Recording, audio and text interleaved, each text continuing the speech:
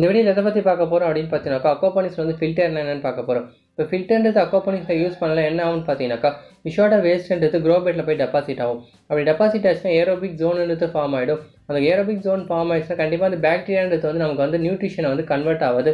ஏன்னு பார்த்தீங்கன்னாக்கா அந்த அமோனியா வந்து நைட்ரேட்டாக வந்து கண்டிப்பாக வந்து கன்வெர்ட் ஆகாது, தேவையில்லாத டாக்ஸிக் சப்ஸ்டன்ஸாக வந்து ப்ரொடியூஸ் ஆகும். அதனால கண்டிப்பாக வந்து ஃபிஷ்ஷுக்கும் வந்து ப்ராப்ளம், பிளான்ட்டுக்கும் ப்ராப்ளம்.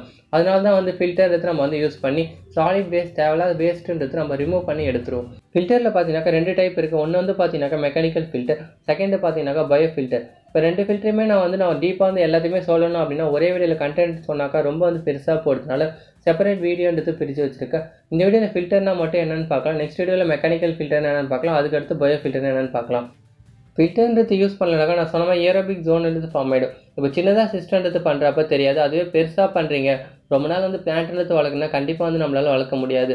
ரொம்ப நாள் பிளான்ட்ன்றது சஸ்டைனபிள் சிஸ்டம் நீங்கள் கண்டிப்பாக பண்ணணும் அப்படின்னா கண்டிப்பாக ஃபில்டர்ன்றது மேக்ஸிமம் யூஸ் பண்ணுங்கள். நீங்கள் கரெக்டாக சாலிட் வேஸ்ட்ன்றது ரிமூவ் பண்ணிட்டீங்கன்னா எந்த ப்ராப்ளமும் வராது. நீங்கள் அது சாலிட் வேஸ்ட்ன்றது கம்மி பண்ணணும் அப்படின்னாக்கா கரெக்டான ஃபிஷ் குவாலிட்டியான ஃபுட்டுன்றது நீங்கள் யூஸ் பண்ணுங்கள். ஏன்னா எந்த அளவுக்கு குவாலிட்டியான ஃபுட்டு யூஸ் பண்ணுறீங்களோ அந்த அளவுக்கு பார்த்தீங்கன்னாக்கா தேவையில்லாத சாலிட் வேஸ்ட்ன்றது ப்ரொடியூஸ் ஆகாது. அதே மாதிரி பிளான்ட்டுக்கு வந்து தேவையான நியூட்ரிஷன்றது கண்டிப்பாக வந்து ஃபிஷ்ன்றது ப்ரொடியூஸ் பண்ணும். நீங்கள் கண்டிப்பாக வந்து ஃபில்டர்ன்றது வைக்கணுமா அப்படின்ட்டு நிறைய பேர் டவுட் இருக்கும். ஏன்னா சின்னதாக வந்து சிஸ்டம் பண்ணுறப்ப நம்ம ஃபில்டர்ன்றது தேவைப்படாது.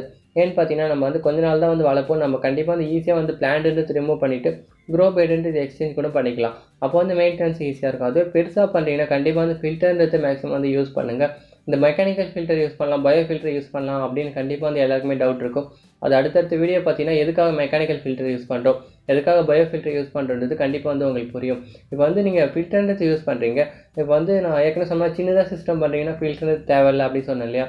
அதே மாதிரி நீங்கள் எந்த அளவுக்கு ஃபிஷ்ன்றது யூஸ் பண்ணுறீங்க, ஃபிஷ்ஷு கம்மியாக யூஸ் பண்ணிங்கன்னா உங்களுக்கு சாலிட் வேஸ்ட்ன்றது மேக்ஸிமம் ப்ரொடியூஸ் ஆகாது.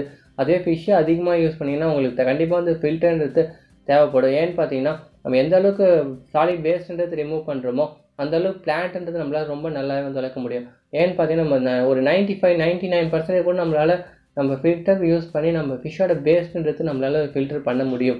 அப்படி நீங்கள் பண்ணிங்கன்னா கண்டிப்பாக உங்களால் சஸ்டைனபிள் சிஸ்டம்ன்றது உங்களால் கிரியேட் பண்ண முடியும். உங்களால் முடிஞ்ச அளவுக்கு வந்து பார்த்தீங்கன்னா ஃபில்டர்ன்றது கண்டிப்பாக வந்து யூஸ் பண்ணி நம்ம சாலிட் வேஸ்ட்ன்றதை ரிமூவ் பண்ணணும். எந்த அளவுக்கு சாலிட் வேஸ்ட்ன்றது ரிமூவ் பண்ணுறோமோ அந்தளவுக்கு பிளான்ட்ன்றது பார்த்தீங்கன்னா ரொம்ப நாள் வந்து நம்மளால் வளர்க்க முடியும். நீங்கள் அக்வாபானிக்ஸ்ன்றது நீங்கள் ரொம்ப நாள் வளர்க்கணும் அப்படின்னாக்கா கண்டிப்பாக வந்து நீங்கள் ஃபில்டர் யூஸ் பண்ணி தான் ஆகணும். நீங்கள் எந்த அளவுக்கு நீங்கள் டிஃப்ரெண்ட் டைப்ஸ் ஆஃப் ஃபில்டர்ன்றது இருக்கு இல்லையா, இந்த மெக்கானிக் ஃபில்டரே நிறைய ஃபில்டர் இருக்கும், இந்த பயோ ஃபில்டரே நிறையா யூஸ் பண்ணுவாங்க.